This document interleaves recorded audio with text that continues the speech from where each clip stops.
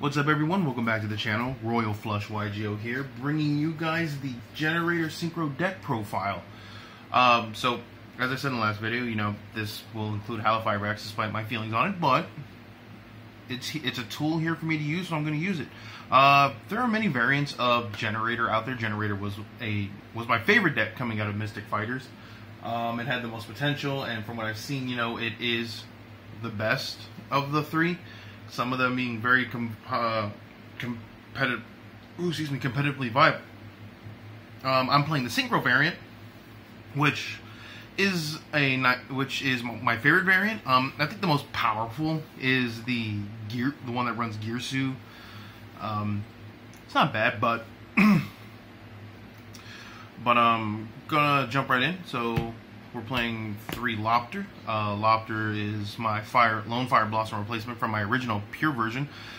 He can tribute a Generaider monster on your opponent's turn. From here on out, I'm going to refer to the tokens as monsters. He tributes a Generaider monster, summons one from deck. That's a quick effect. During your opponent's turn, all Generaider monsters, including himself, get a stack, so 1,000 attack and 1,000 defense. And since a lot of people don't read that and don't know that, they like to crash with a 2,500 Lopter, or a 4,000 Har. It's pretty funny. So that's on him. Run 2 Har. 2's fine. I don't need more than 2. This is really good. So when your opponent adds a card, you can they'll randomly discard a monster from their hand, and he's an Omni Negate at the cost of tributing 2 Generaider monsters. And he's 3K. The one-ofs, we have Mardell, she's a searcher. Nidhogg, Black Horn of Heaven, or a Solemn Strike, negates a special summon. Develgus, he can unclog your hand by tributing tokens. Utgarda tributes 2 to banish. Hela tributes tokens to summon from graveyard, which can come in handy depending on the situation. If you happen to have a Har in graveyard, you can tribute 1, get him back. These one-ups are great because they're all very situational, and a lot of the time you will be able to use them a lot, but majority of the time these are kind of like World Legacy Monstrosity fodder for rank 9 plays. That's it for the Generators side, so we're going to get into the Synchron side. So we have triple Jet Synchron and double Mecha Phantom Beast O-Lion. These cards are powerful.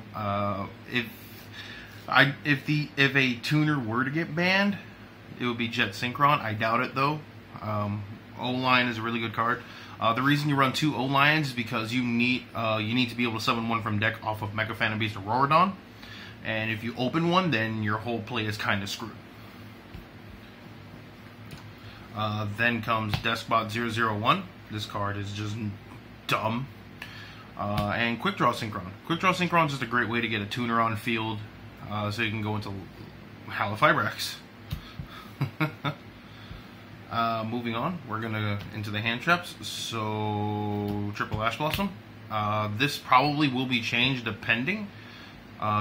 Really depends on how often I see Numerons. So I haven't gone to locals in a month, and I know everyone in the Facebook chat is talking about Numeron. So I may replace this with Ghost Ogre.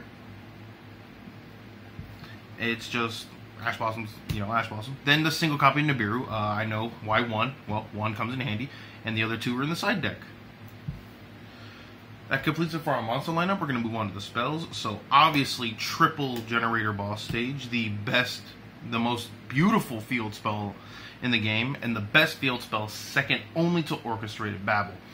Whenever your opponent adds a card from deck to hand, or whenever they draw, you summon a Generaider monster from your deck. That is not a hard once per turn. So if your opponent when your opponent triggers this during their draw phase of their turn, and then midway through, like when they're doing a combo, you can activate the trap card, activate another one, then they'll draw a card, then you'll be able to summon another Generaider from deck. The token generation, which is when you'll summon a generator monster, then you'll generate as many tokens as possible. That is a hard once per turn. The tokens is a hard once per turn. That is actually really smart, because if we could just generate the tokens whenever we wanted, that's really, really dumb. Single copy of Terraforming, because we want to see the field spell. Single copy of War Legacy Monstrosity. We just want to try and draw into this. So, yeah, I know I should be running more than one, at least two, but kind of just one works right now, because there's a lot of other cards we want to see. You know, the ending board is not doesn't live or die if I have Monstrosity. The end board is going to be alright. Monstrosity is just a nice optional avenue. Next, we're running triple copies of Tuning, because we want to see that Jet Synchron. It needs to be in our hand.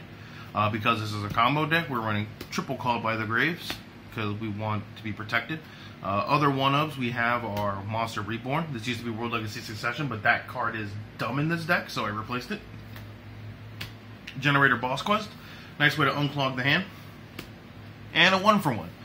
So we're running for Jet Synchron. So one of the reasons why I prefer this one over the Gearsu is because Gearsu is a 3-of that you can't search. At least to my immediate knowledge, you can't search. While Jet Synchron, I'm running 7 copies of it.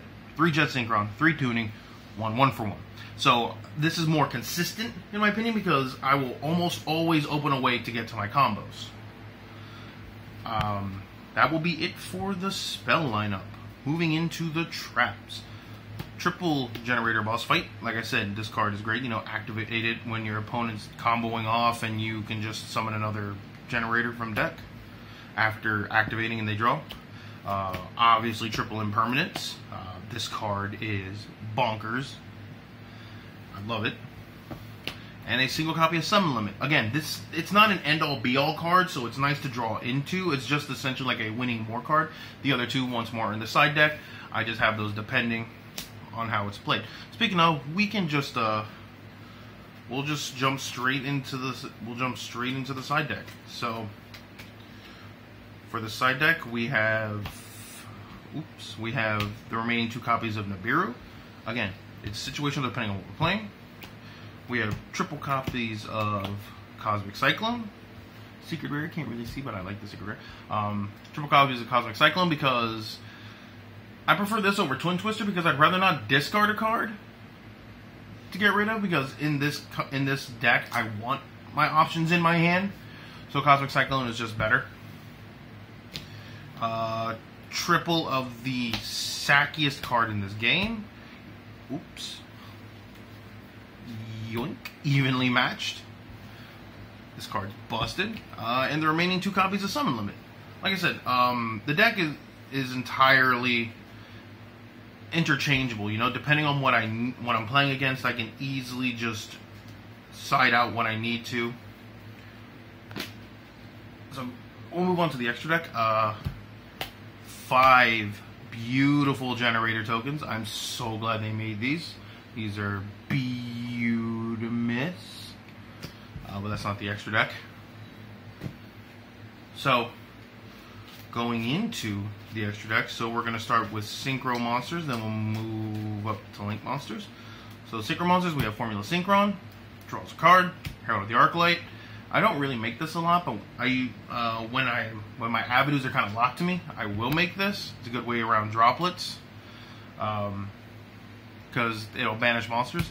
TG Hyper Librarian, the big boy who draws us cards. XL Synchron, who can, depending on if you open Monstrosity or not, ends on really good plays. Dragite, my Boral Sword replacement, until I can get a Boral Savage. Until I get Boral Savage. And Crocosaur. Crocosaur is a level 9 Monstrosity target. And overall good effects. That kills it for the Synchro lineup. We'll then move on to our Xyz. Obviously VFD, Very Fair Dragon, True King of All Calamities, Walking Floodgate, and Phantom Fortress Interblafnir. I love Interblafnir. This card is great. When I need to, it's just a great way to clear the field for just banish cards. that's pretty much it. Banishes cards. And it's 2900 attack. I love 2900 attack. Moving on to the links, we have Link Karibo, Link Cross, Barricade Board Blocker, 2 copies of Hallowed Fibrax, and a single copy of Mecha Phantom Beast of Rogodon. So, I'm not playing a Boros Sword or anything like that because I don't really need to make that card. This deck is all about going first and locking the opponent out and then swinging in for the OTK. I know, standard Yu-Gi-Oh deck. But it's, like I said, I don't need to play things like Boros Sword because I can go in for the OTK next turn, being able to bring out a Har or multiple Hars as well as other strong generators. I hope you guys liked the video. Like, comment, subscribe, hit that notification bell so you never miss an upload. And remember to check out the other channel, Team DMD. The next upload I'll be bringing to you guys is a combo video showing you the best, all possible outcomes. Good, average, good, and best for this deck. Catch you guys in the next one.